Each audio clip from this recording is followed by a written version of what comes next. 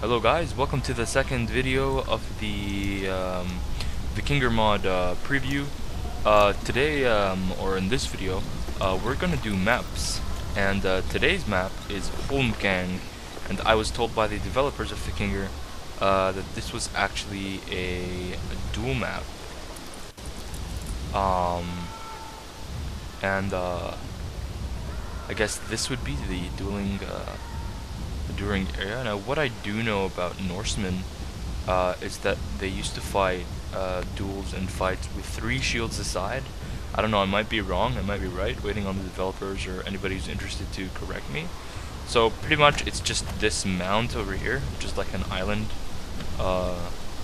in this kind of like bay area. You can see there's a nice little touch of, there's a longboat over there. So yeah, that's the first map we have.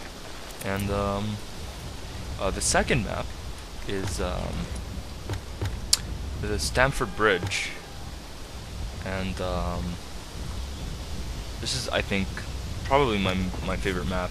Basically, you have a huge, well, not a huge, it's basically a river that's cutting across the map.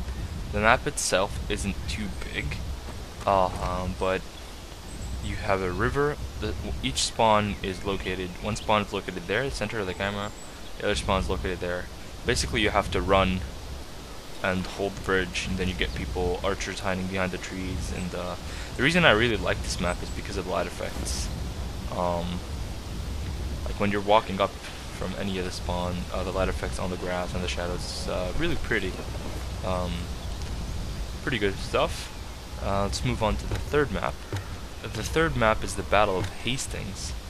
And I'm guessing this would be for things like community events or for large open field battles. And it's pretty much a plain, some trees, and also polished landscapes combined with the lightning particles. It makes for some epic moments on this map. I'd say this is the plainest map they've made, but also sometimes plain is good. And one thing I've noticed about their maps is sometimes there are little perks, like little surprises they wouldn't expect. Like for me, in one of the maps that I'll showcase, you'll see a little surprise that caught me off guard, actually. So moving on to the fourth map, Thorskog. I'm not really sure what this is. I'll probably add a comment indentation or an annotation to the video when I do get the information on this. It looks like a snow village, pretty much. This is one of the bigger maps as well.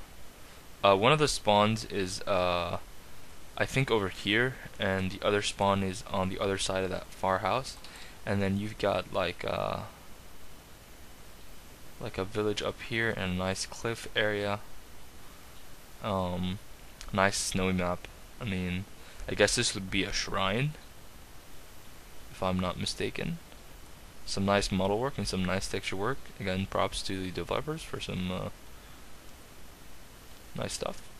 And also, look how dense the fog is. You know, it's, for me, it's just the right density. I mean, you could see people running in it, but I'll explain why I think it's the perfect density. You can see in the distance that trees are fading away, like popping into the screen slowly, and more becomes exposed to you as you walk forward. Whereas if I remember correctly with native, fog would either be too dense or too light, but this is great. So we're gonna move on to the upland map, and if I remember correctly, yeah, this is pretty much an upland. You have one spawn starting in a low zone and the other one having to go up. And again, just some beautiful scene work here. I mean, it's not overly complex. They've added these nice little touches, you know, like things like this log, things like you know, floating like touches like this make it that much more enjoyable. It increases the ambience, and especially with their forest soundtracks. And again, I can't stress how well I think the lighting's been done here. Pretty simple map, pretty straightforward. pretty fun as well. Like, look at this scene here. It's just beautiful. So we'll just keep on moving on. We have the Dnieper. I don't know how that is pronounced on the map, and this could be the lake. I'm not particularly sure. Oh yeah, okay. This is the foggiest map of them all, and it is basically in a snowstorm. And you can see that I can't even see anything with spectate. Like, look at this density. Oh, I don't think I've ever even played this map before, let alone give a review on what I think of it. I guess I'll leave this one for you guys to explore. Let's just try walk around here. It seems to be empty forest so far. There was a fire there that I saw. Yeah, there's a campfire here, and then there's a longboat. I'm guessing one side will spawn on here, and I think these are actually ice models that the team made, just for the mod, if I'm not mistaken. One thing about the water is that if you fall in the water at a certain depth, you will drown. If your head is submerged, I think, you will have a 4-second marker to get out of there, or else you will drown. So I always thought it was kind of annoying to have to be able to walk underwater, like, you know, infinitely without any sort of penalty. But yeah, this map is spooking me out right now, so we're just gonna run away to the next one, which is Vasterlet. Let's see what this one's about. So yeah, the mod was released, I think, about a week ago or something like that, so I'm not particularly familiar with all the maps.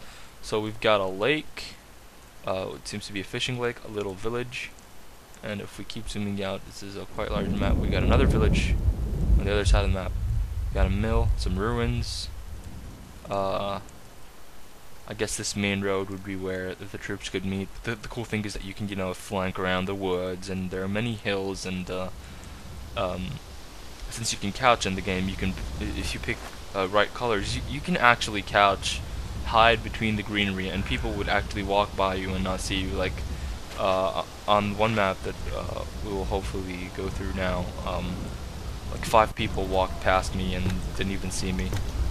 I think it might have been this one. I'm not sure about the names.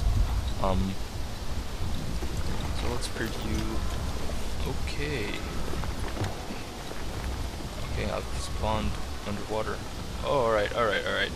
I think this is a longboat map, yeah. Yeah, you basically fight on the... Yeah, you fight on top of the... It's like a battlefield on boats, and if you jump in, you're dead. That's deep enough to kill you.